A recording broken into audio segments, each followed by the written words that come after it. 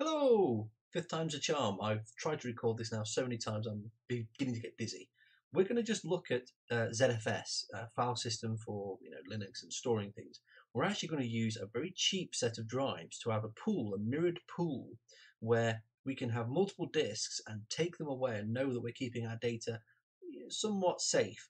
This is not ideal. It's brilliant if you're learning about ZFS or have something you critically want to keep looked after. So a good example might be you want to take your dissertation and make sure you keep it safe and you keep it secret and whatever. You can leave this running at home and you can take this with you. Make sure that you've always got a copy. I know I've got a copy no matter where this laptop goes, no matter where those goes, I've got a copy.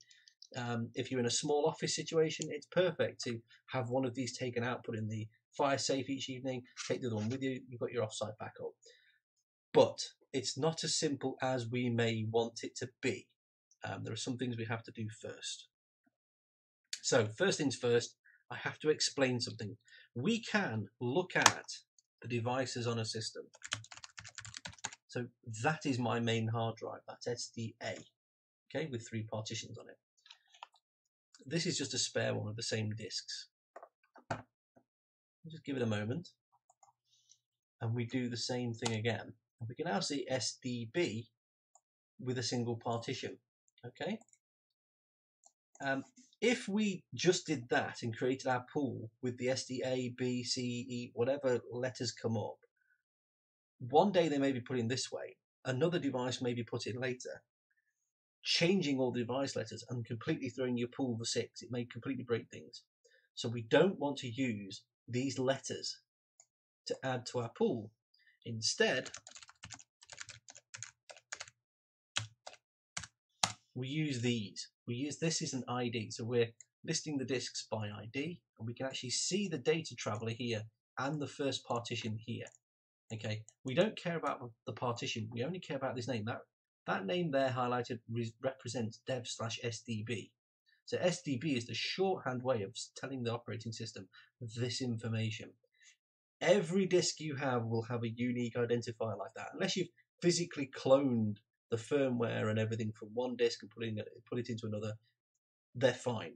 If you're obviously swapping backplanes of hard drives, all bets are off. I'm not telling you anything about that. But we're going to use this technique above to add all of these to this USB stick, USB hub, and we're going to get all the IDs. Okay. Now, the partitions aren't important, so we'll do some editing of the file to get rid of these. We don't care about the partitions. Okay. These disks have already been used for this task. I've already done it several times to check things through.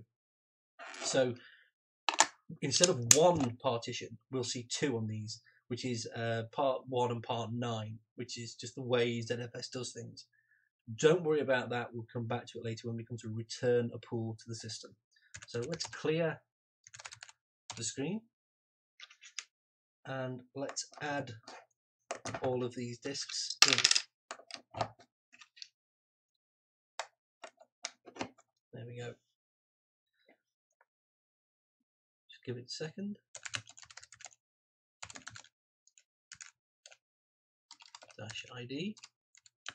We'll do 1 at a time, so -1, and we're going to look for just the USB. There they are. There's all the data travelers. There's all 3 disks. That's number 1, number 2, number 3. Okay, it's very good practice to take a note of these, take a note of the dates of them or whatever. If you upgrade later, instead of having USB flash drives, so having, I don't know, 2.5-inch USB physical drives, or as maybe a better step, 2.5-inch SSDs connected with USB to 2.5-inch SATA converters, then you could do exactly the same task. So we will literally save this to disks.txt, nano disks.txt, and we can just get rid of the partitions. These are the drives we're going to use. What command are we going to use? Well, we'll use a command called zpool create tank mirror, and it's going to mirror it between all of these. So what does mirroring do? Well, each of these disks is 15 gigabytes, or give or take change 15. It means that the maximum storage we'll get will be 1 of these disks. So it's not for massive data processing. It's just to keep things critical safe or safer. Okay, we'll save that file and then we can clear the screen. Now I've already installed Zpool. Okay, so you will want to simply do sudo apt-get install ZFS utils -linux. Okay, this will all be in the comments below. So sudo zpool status will tell us about pools on the system. There are no pools, but let's just cat drives.txt again, disks.txt, isn't it? Sorry. So this is the command we want to run. So we'll cp disks.txt to create zfs.sh ch1xx sudo synchronous create zfs.sh, and then we will do create zfs.sh. Now this is going to take a while. It's going to set up the pool for us and everything. But using that script that we've used from the ls command to get the disks by ID saves us typing them in and getting them wrong. So now when we do sudo zpool status, we can see that we have a tank pool, it's online, and it's a mirror. Each of these is mirrored. Well, what does that mean for its size? df-h, there's the tank, but it's only 14 gigabytes. That's it. That's the maximum amount of stuff we can put in this. So now we've got this bit of storage, this pool, this mirrored pool. What do we do with it? Well, we use it exactly like any other piece of storage on our machine. We could touch a file into it. That's nice for world. Oh, we don't have permission. So sudo ch own zealous tank. There we go.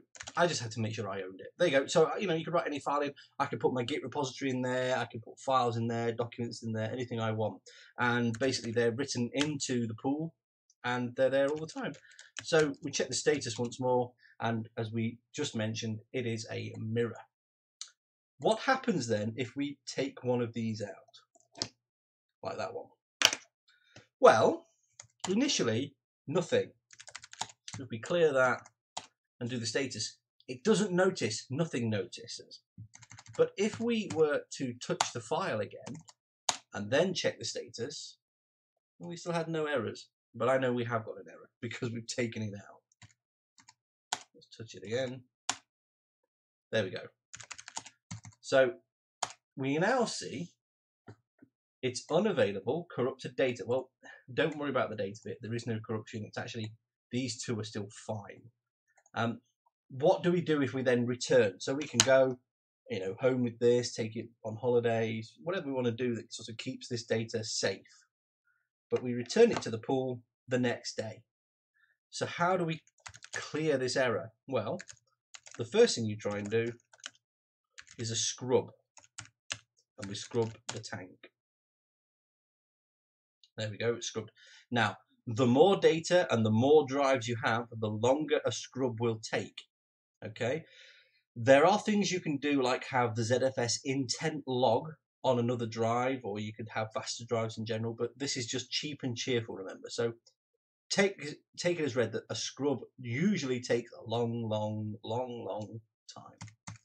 So let's go back to status, and it's now online, no problem. The data is all synchronized up, and this drive now has a checksum. It's been checked, it is valid, everything's correct.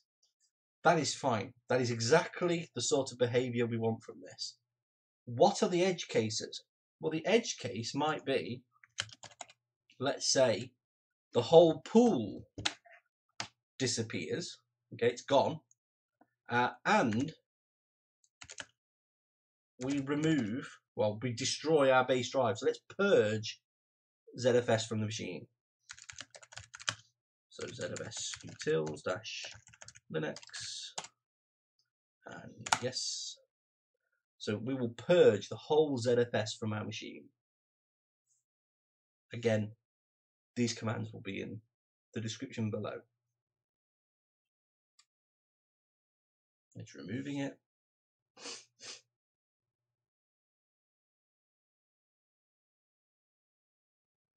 There we go. So it's removed. So if we now do sudo zpool status, there's no zpool. There is this folder remaining. We could get rid of it, but there's nothing in there of any use for us now. It's absolutely fine. If you absolutely want to make sure you can recover this pool, you could put that cache somewhere else for yourself.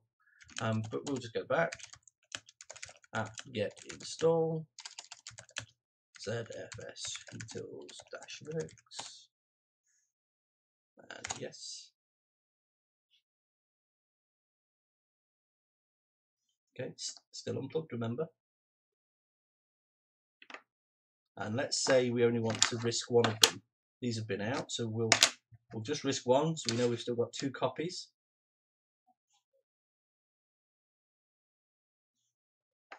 I can plug that in now, let the USB settle.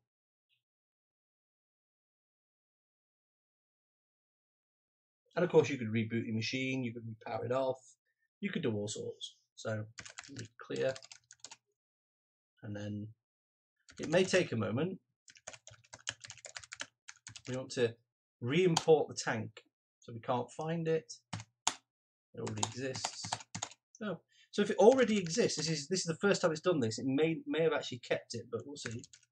Sudo zpool status. It reckons everything's still online.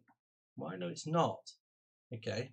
So there is this problem. So we could do sudo zpool clear tank, and then do status. And we've cleared this error, but we've still got problems. So let us touch the file again.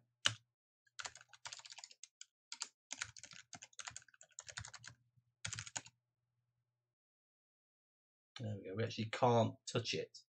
There's actually a fault there. There is actually still a fault.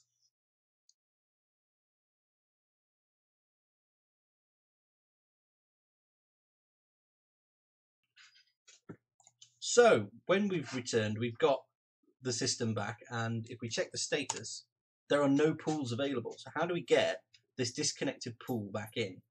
Well, first we insert one of them. We're not risking both of them, we're just going to risk one of them. Okay, and we can see if we can list them. We can't list them, but we can try and import the tank now. So this is looking for tank on this, or any partitions on the machine, but it's going to find this one. Let's just check the status now. We found the tank. Okay, it's degraded. It knows there's only one device. We've only risked the one, but it knows which device it was, and because we've used these IDs, it will always work for these devices. Okay, we could add others, we could remove them, but these 2 will work. So now we can return the full backup after the import.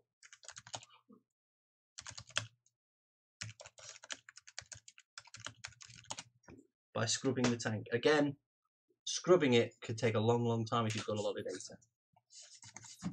We now check the status, and it's absolutely fine now. They've both got the same checksum because they're a mirror, they're the same as each other. So these commands will all be below, but this is a dirt cheap way of getting into ZFS, using it for something that you want to store or keep safe. It's actually quite useful for dorm room sort of servers or small offices or anything where you've not got enterprise class stuff ready to use, or you've not got the budget. This is, I think these are about £9 each, and I think this is a £12 USB hub. And it's as simple as that. There'll be more information on the blog, megalomaniacball.blogspot.com. Again, link in the description. Happy New Year, everybody. Bye bye for now.